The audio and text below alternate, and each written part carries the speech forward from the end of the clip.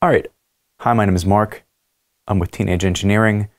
I'm here with the OP-1 synthesizer and the K.O, the PO-33 pocket operator. I'm going to write some drums to this thing. So the first thing I need to do is go into the drum sequencer of the OP-1. And I'm going to go into the pattern function or the pattern sequencer and the OP-1, and I'm going to clear it out. And now I'm going to take each one of these sounds from a patch called Applefly, which is a really, really cool patch that is made with one of the sound engines within the OP-1 synth, and I'm going to record a sound at each step.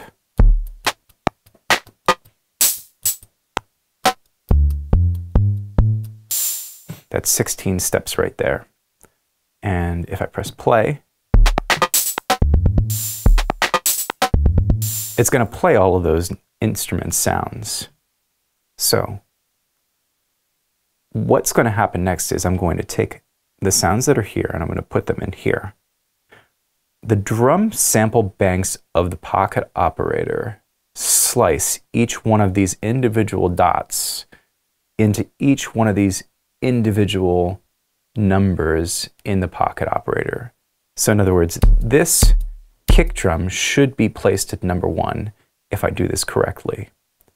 So how I'm going to do that is I'm going to press record, and then I'm going to press 13. I'm going to record in 13, and it's going to wait and listen, and then I'm going to turn it on. Now there should be a sound in each one of these.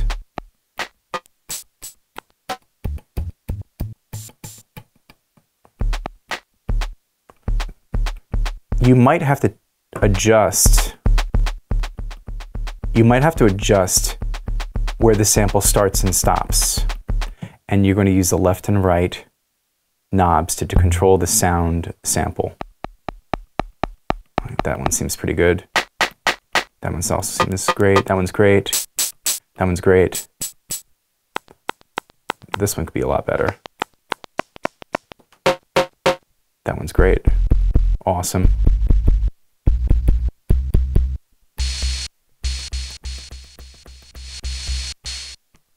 And I think these last 3 were just like the sound itself that was playing out of the sequencer.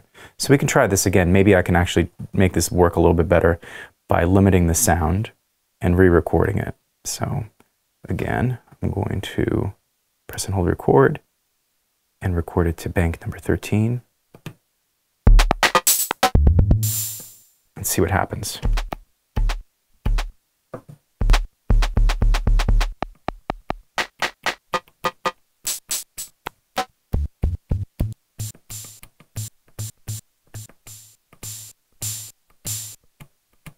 Yep.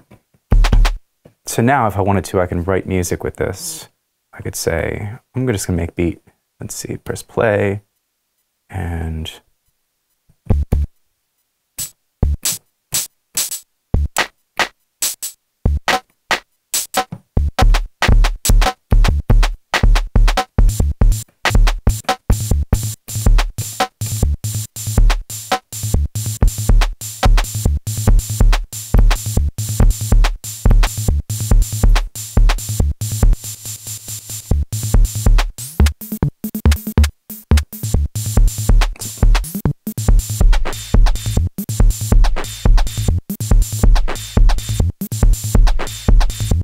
so if I wanted to copy this sound, I should be able to press right and sound, and it's going to copy to 14. So now I've got 13 has all these sounds, and 14 has all these sounds. Again, the way that you do that is when you're on a specific drum bank, or even if you're on a synth bank, if you press and hold right and sound, and then you assign where you'd like the sound to go, it'll copy it. So now if I wanted to, this is all coming from 13, but if I select 14,